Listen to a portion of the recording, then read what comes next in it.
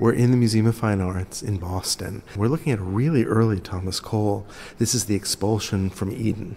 Normally, when we think about that subject, we might think about images from the Italian Renaissance, like Masaccio's Expulsion from the Garden of Eden, or the Expulsion by Michelangelo on the ceiling of the Sistine Chapel.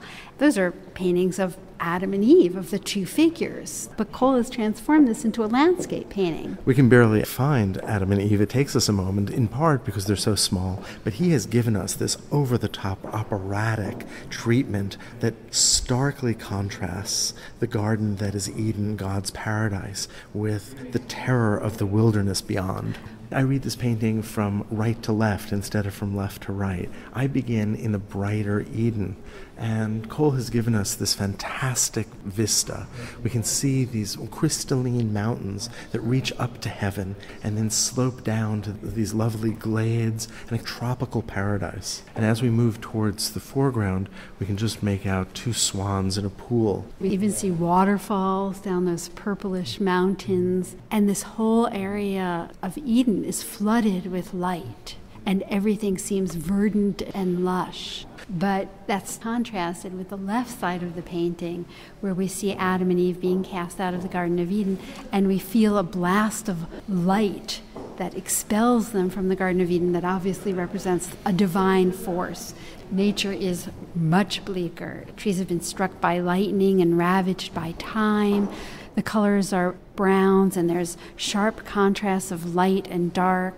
You can actually see a storm in the sky that frames a volcano.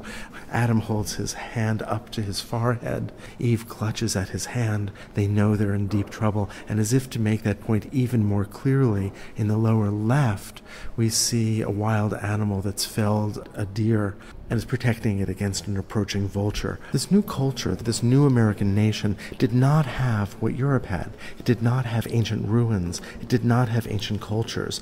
But at the beginning of the 19th century, philosophers and writers and painters began to recognize that its wilderness was, in a sense, its great heritage.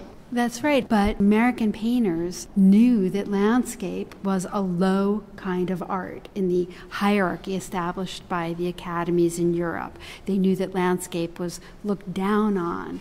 And one way that you could ennoble a landscape and raise it up to a higher level, to the level of a history painting, was to make it the setting for heroic human endeavor, for biblical stories. And that's exactly what Cole has done. American artists are always wanting to be taken seriously, but because of the artistic situation in America, they're often forced to paint subjects that their clients want, which are not the noblest subjects, simple landscapes and portraits. So this painting in some ways might have been a challenge to its American public, who were used to more prosaic images. And here Cole is attempting something more ambitious. Cole wants to be a serious painter, and he can't do that by simply painting the Catskills, as he's going to later do. He returns again and again to these more serious subjects, the voyage of life, the course of empire.